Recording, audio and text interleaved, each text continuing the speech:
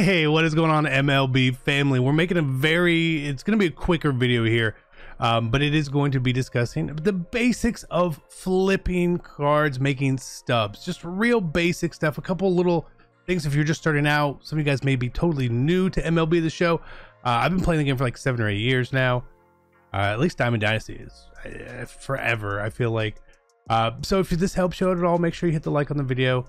Make sure you do subscribe for more stuff. You guys looking for the Madden No Money Spent series? It is going to be coming back this week, obviously, but I didn't want to make a video just to make a video for that. So I just didn't want to force like a bad content. You understand completely.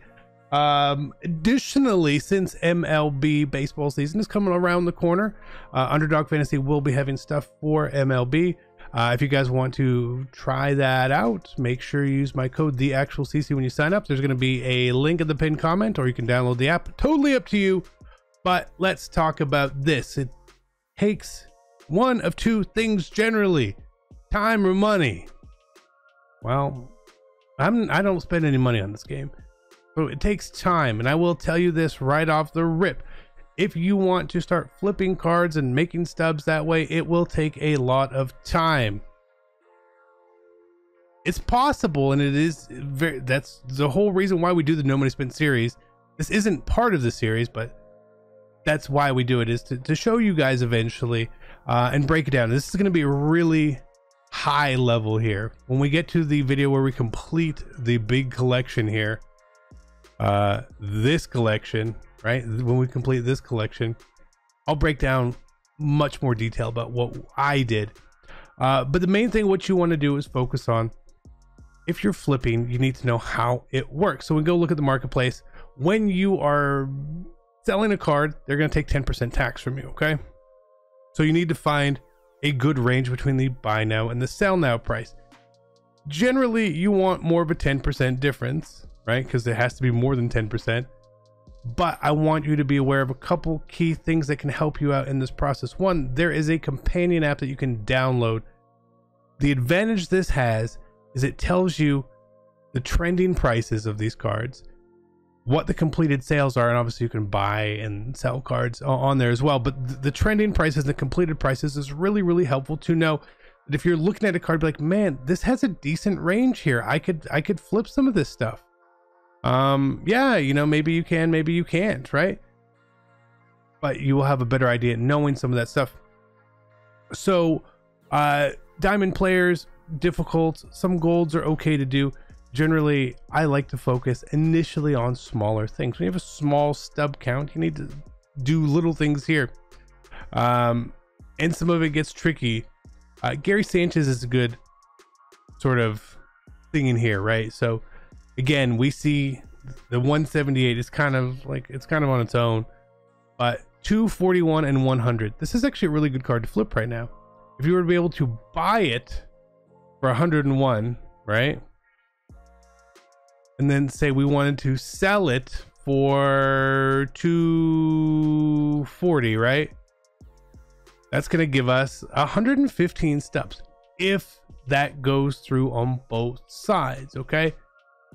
That's actually a really good return. That's 100% return. Now, that's always going to be kind of rare, and you're not always going to see that happen, okay? But here's a good example of sort of what to look for. And when you see cards that have certain prices like 177, 178 there, it's really like, are those outliers, or is a 241 the outlier and everyone just bought them all up? Again, that's what the app is there for, to help you out. Lower overall cards are easier to do. You just have to go find them. Generally, higher priced low overall cards will have more of a profit in here. Maybe not a percent per card, because that's actually going to be free agents. So there's a free agent collection right now, and this is just for the very beginning of the year, and a lot of the people overpay for these free agent cards. So you can see that you could get a high percentage of profit on some of these cards. Even as we get down into the commons and stuff, they're all like, you can just see the prices here. They're all like 60 something thousand stubs. Do I have that guy? No. Or 60 stubs, 70 stubs, 50 stubs.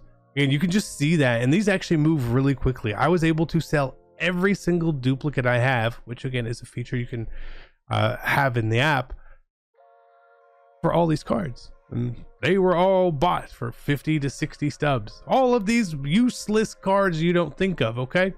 Like I said, there's a collection for free agents, and if you want to do that, go ahead. There's some stuff in there. I recommend that only if you're a pack puller. Don't go buy cards to do that. It's kind of weird.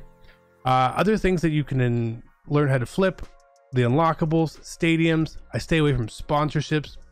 Perks are really, really volatile. Give you an example of something we were looking at earlier today with the perks, were these power perks. Power 1, Power 4, Power 2, Power 3. Earlier today, the sell now price was about 1,700 and the buy now was about 3,000. It's obviously changed very rapidly, so there are items in this game that will change prices really quickly. If you are buying anything to flip that has a higher price point, 300, 400, 500 stubs and up, even that's not a lot. You want to monitor the prices so you don't get caught holding the bag. I've been caught holding the bag before, like all of these diamond equipments. And again, if you're investing in diamond equipment, very volatile. Be careful, because where is it? This guy right here. It was pretty expensive. Saturday afternoon, you couldn't even, there was no buys up. You basically, someone could sell it for 50,000 stubs over and over and over, and now it's not. So I'd bought some for like, I thought I got a deal at like 32, right? And I basically had to sell it back for 32. Now again, if you're patient, maybe prices go up, but again, be wary of it. Another item which has been very volatile is this one that I've been paying attention to. Very odd item here. Prices go up and down really, really fast throughout the day's time span. Like we see here right now, the sell as 15,000. Earlier today, the sell was at 32,000. It goes up and down. Don't get caught holding the bag. So that's the basics for stubs. Again, there are basic collections. Come in here, do those things. The live series collection, again, if you want to do that, it takes a ton of time. The goat stuff, probably far away from there. Even some of the stuff in here, you're not going to be doing much of. The stadiums, again, if you really want to do the stadiums, go for it. I'm not really trying to go do the stadiums.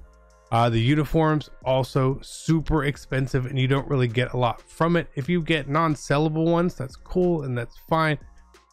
I don't like to go do those collections basically ever, and I don't like doing stuff like this as well. Like, oh, if I collect all of these, I get a ball player equipment choice pack and 500 stubs. The problem is this card is 30,000 stubs. Like, why? It's unless you really, really want to do that collection, I would avoid it and not do it. I've checked out exchanges, kind of avoiding. The best thing you could possibly do here is some of these exchange ups, but again, you're just, if you're playing Road to the Show, you're just going to get those stuff anyway. Within there, if you are buying packs right now, please make sure you are checking the prices on each and everything. Stadiums are more expensive right now. Bronzes are more expensive. Free agents are more expensive. Very key thing, kind of pack trash as a value, and you should be able to take advantage of it that way. Otherwise, again, real basic, how to get the most XP and all this other stuff. I haven't even loaded into a single game yet. I'm not there, so I can't answer that for you, and I'm not just going to steal someone else's information and put it out as my own, because it's not really what we do. So this was really basic, really high level. You know, if you guys, high level just means like you're looking down, you're like, that's Earth, right? But as we can get closer in, and when we do that with the collections video, I will break down absolutely everything for you. I will tell you this right now. I believe, and my math may be a little off here, but I've bought and sold at least over 10,000 things so far in this game, and it's barely been out. Think about that. Time or money? It's a no money spent series. I can't spend any of that. I gotta spend time.